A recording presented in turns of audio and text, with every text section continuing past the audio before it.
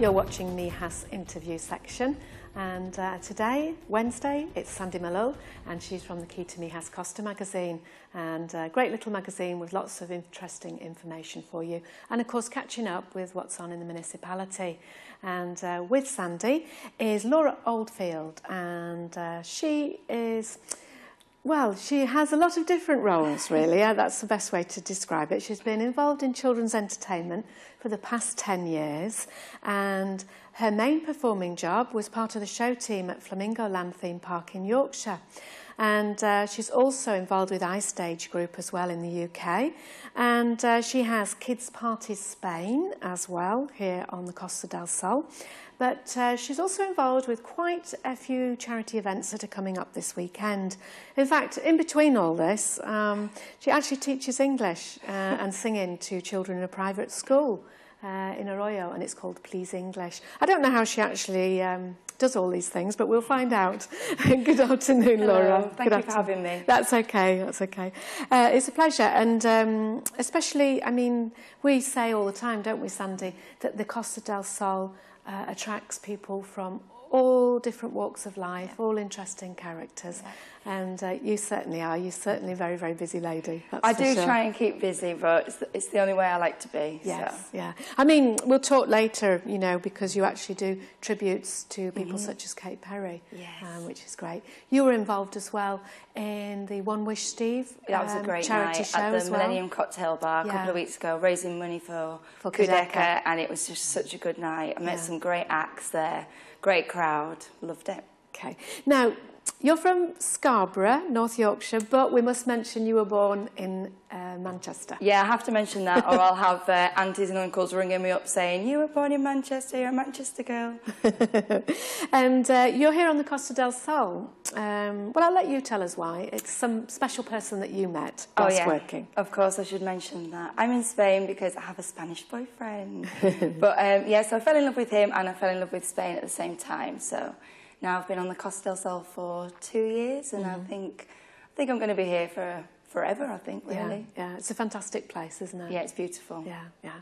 And I think we shall find out about the Flamingo Land theme park. Yeah. What your involvement with them.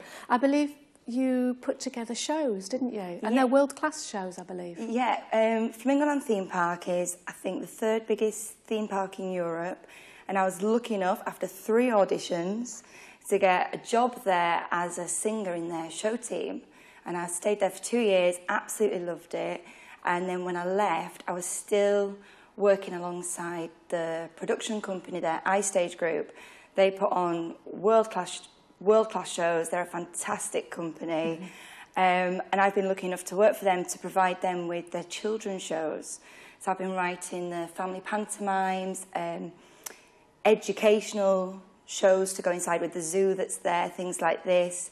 And what sort of it involves sort of like adventures, I presume, with the animals, or the short 20-minute shows in the daytime that I wrote were for the children, and we have giant meerkat mascots, we have puppeteers with parrots, a flamingo, and then there's 2 girls that talk the way through it, talking to the characters, and then the children learn about the animals, but also sing along and have a great time. Yeah, that sounds wonderful. And of course, you still are involved with all this, quite heavily involved, aren't you? Yeah, still. I'm not flying back as much, but I'm always there to send a script over of this and that. Last year I did Beauty and the Beast, actually, I wrote for them, and I did Aladdin, done Wizard of Oz, so I've wrote lots of things for them over the past few years. Now, you're saying they're sort of like 20-minute pieces, aren't they? The ones for the zoo are, but the family pantomimes are full pantomimes, at least an hour, at least. Gosh. So for the ones for Flamingo Land, the 20-minute ones, how long does it take you, from more or less from beginning to end? How long does it take me? To put it all together? Ooh, well, a week of driving everyone mad while I just think of ideas, and I say to everyone, what about this, what about this? And then when I sit down and put it together, it don't actually take me that long, but then zookeepers would have to approve of it and come back with feedback. Then the show producers would have to give me feedback, and then the people designing the puppets would have to give me feedback and say, well, actually, you can't have that one, but you can have this one. Okay, well, we'll just change it now. Change the animal, change the script. But I would say it's 2-3 months of getting quite a few shows together. And the pantomime, obviously, is Same, a very yeah. big job. Same. Well, the actors are really professional, so they will, you know, behind the scenes, it's a lot of planning and a lot of writing and bringing people to source things we need, but the actors will come in and the singers will come in and they'll learn it in a week and then just go and do it. Yeah. So they do really well. So quite a lot of responsibility there, isn't it? Yeah.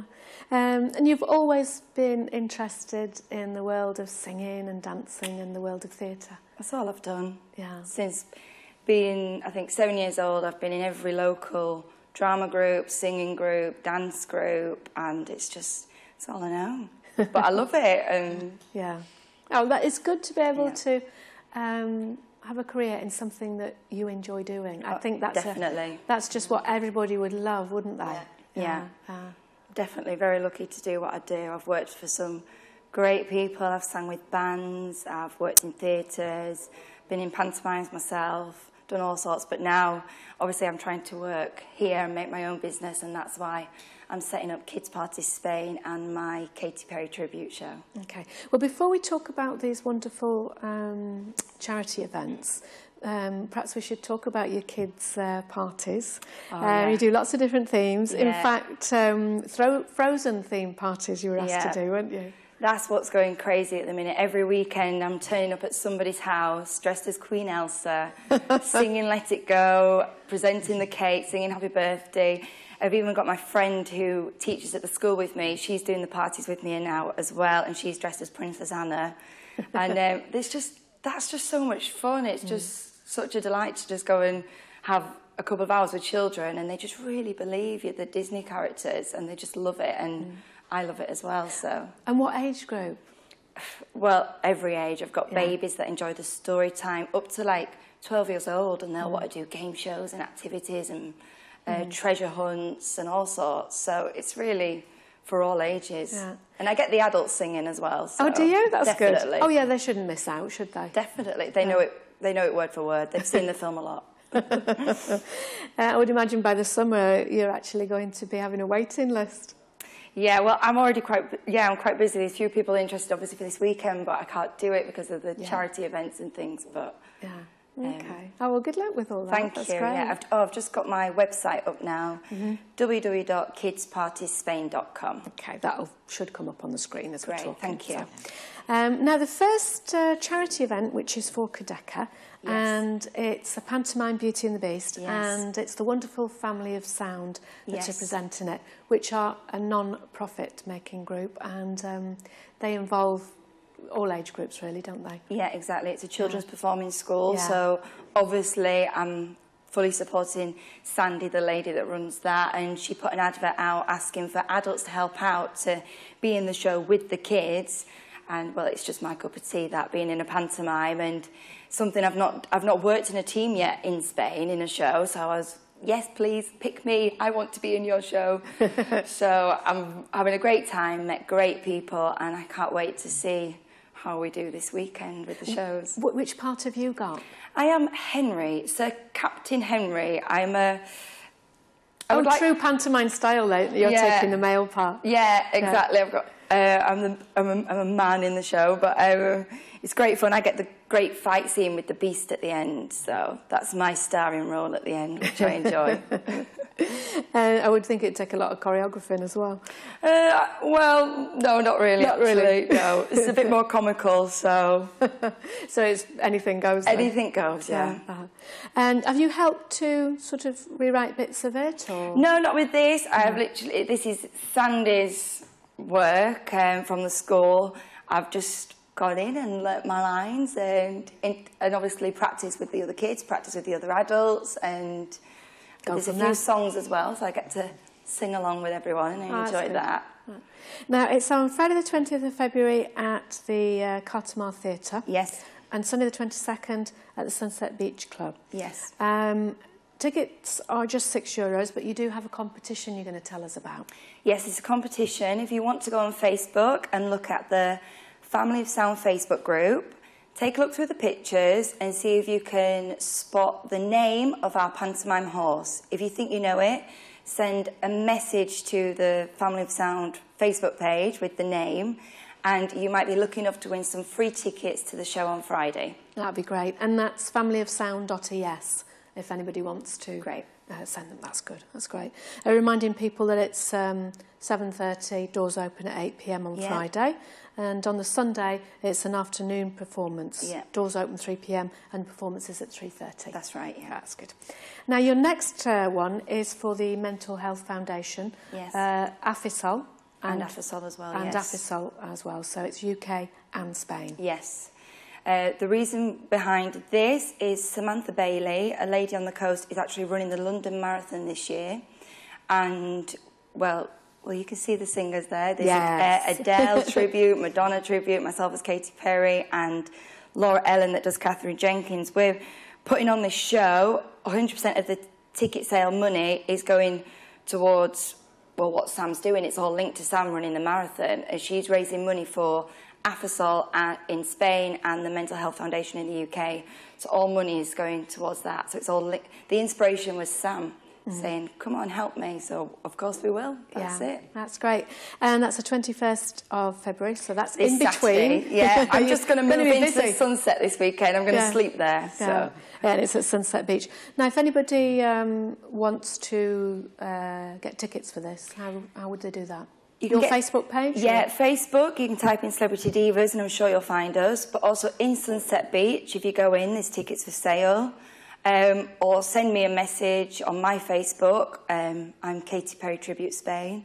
You'll find me and we'll reserve your tickets for you. Okay. And actually it's quite... it's extra special as well, the particular performance for Quedeca, because today we've got news that Joan Hunt, the founder, and she has an OBE as well, founder of Quedeca 23 years ago, has been nominated for the Andalucía Day Award, which she's going to be presented along with 9 other people on the 25th of February. And of course, it's extra special because normally that goes to a Spanish person or a Spanish, organisation. So she's very, very... We talked to her today on the radio and she was really, really, really pleased and proud. Yeah, it's great news. Yeah, so that's something... Because they do a fantastic job. They really do on the coast. And anything else you want to add about any of the events or perhaps some of the things that you're involved with? Well, I think you've mentioned everything that I'm involved with, from being at the school to being in shows. I'm really looking forward to Saturday night and revealing my new Katy Perry tribute look for the next upcoming summer season. I've got a new costume made, a replica Katy Perry costume, and it's been a big job because I've had a fantastic seamstress working on it, as well as my boyfriend has had to help with this costume because it involves a lot of LED lights. So it's I'm hoping it's ready and it all works great, and that I light up the stage on Saturday night. So yeah, that should be good on Saturday. It'd be fantastic, yeah. If it works, I'm sure it will. I'm sure it will. Well, all the best and thank you. And lovely to meet you. You too.